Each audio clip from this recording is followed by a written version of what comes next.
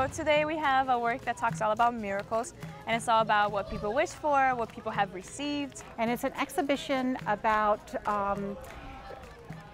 hoping for healing, stability, love, family, all of those kinds of things that you wish for. So we took traditions that happen in different countries where people ask for miracle from supernatural deities or sometimes from themselves, and then they manifest their thanks and their gratitudes for the miracles in some form of art.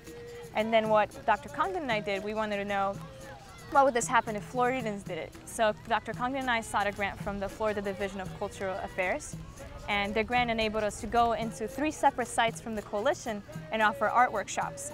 I seen a gift that my daughter had did for the art exhibit, and I seen her picture on the wall. So I'm glad I really did come, because out of it, it was just like a eye open and a heart just whamming, it just like overwhelming. My connection is a little bit difficult to explain because it really comes from a perspective of enjoying folk art and enjoying a different type of art history that acknowledges the art that comes from the community.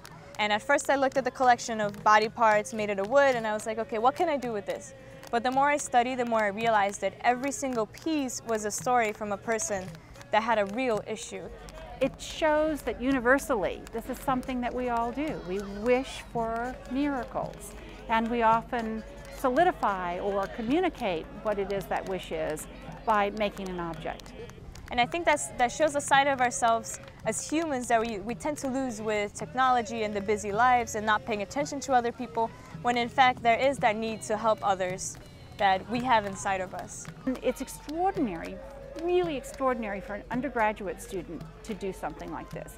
It's extraordinary for her to be able to get a gallery like Crealde's gallery and to convince a gallery committee made up of very established artists that this was important.